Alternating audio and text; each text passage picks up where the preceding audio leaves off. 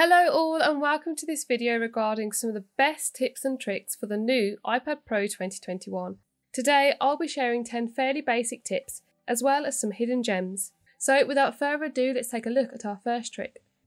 To navigate your way through the iPad, it is almost identical to Apple's most recent smartphone handsets.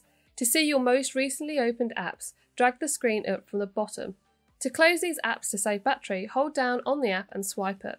To switch between your open apps, swipe left and right at the bottom of your screen.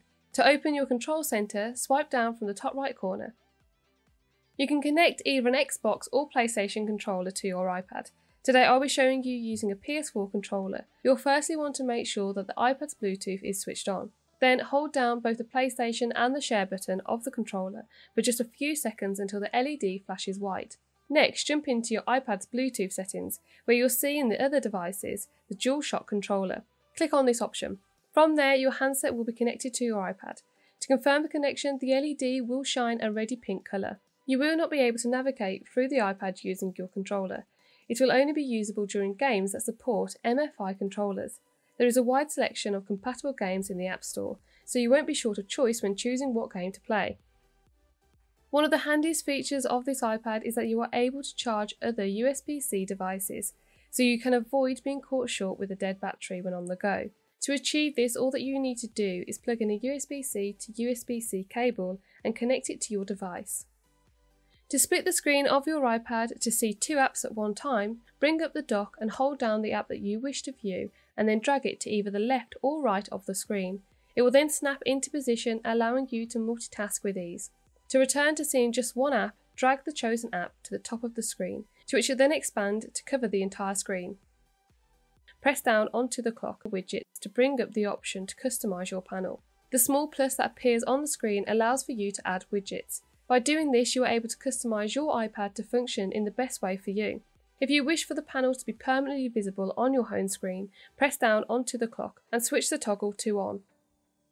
To pick what options are available to you in your control center, head over into your control center settings. Press the plus option to select your most convenient features so that they will appear when opening the control center. To delve deeper into the features, hold down onto them, where you'll then be presented with a larger selection of ways to use that particular feature. To bring up the dock, swipe from the bottom of the screen. You are able to add apps of your choice to this section. In order to do that, simply drag and drop the app onto the dock. The three apps at the far left that are separated with a divider are your suggested apps. You can hide these by going into the home screen and dock settings and switch off the toggle for show suggested and recent apps in dock.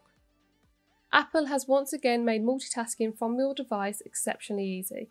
If you want to catch up on your TV shows but have other things to do on your iPad, do not stress, as you are able to shrink your video player and open other apps. You can move the media player around your screen.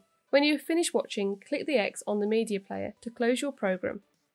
To screenshot on the iPad, press down both the volume up and lock button. From here, you'll then be able to open up the screenshot and edit it to however you wish. You can also share the screenshot to whoever you like on any platform from in here. If you would like to present or view your iPad from a larger screen, you can, as you are able to connect your iPad to your TV. This is done by using a USB-C to HDMI adapter, like the Olixar one that I hold here. All that is needed to do is insert a HDMI cable that is already connected to your TV into the adapter and then attach the adapter to your iPad. And there you go.